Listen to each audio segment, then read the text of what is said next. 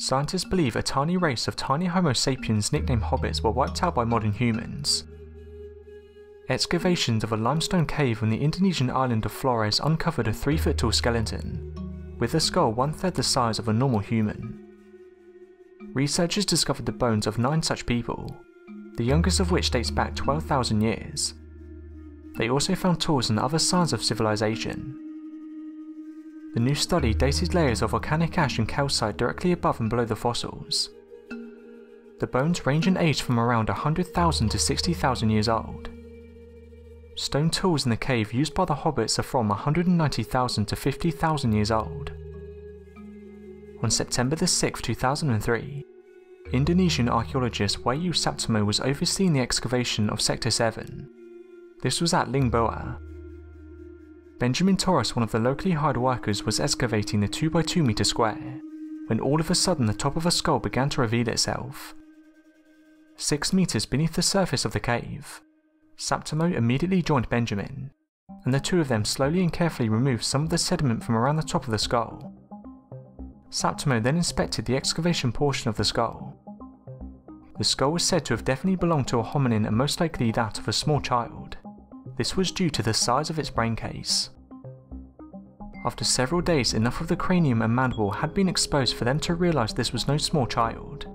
Instead, all of its teeth were permanent, meaning this was a fully grown adult.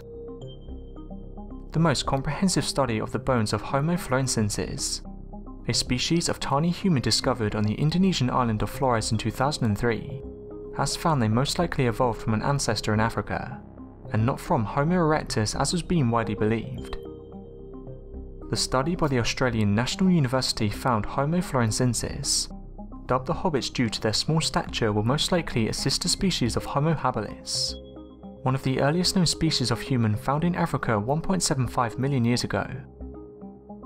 Data from the study concluded there was no evidence for the popular theory that hobbits evolved from the much larger Homo erectus, the only other early hominid known to have lived in the region, with fossils discovered on the Indonesian mainland of Java.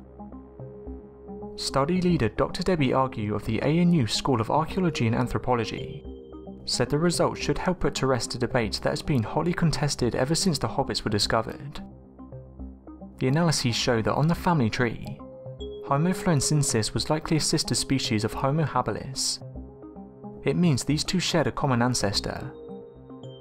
Professor Mike Lee of Flinders University in the South Australian Museum said the following: "We can be 99% sure that it's not related to Homo erectus, and nearly 100% chance it's not a malformed Homo sapiens."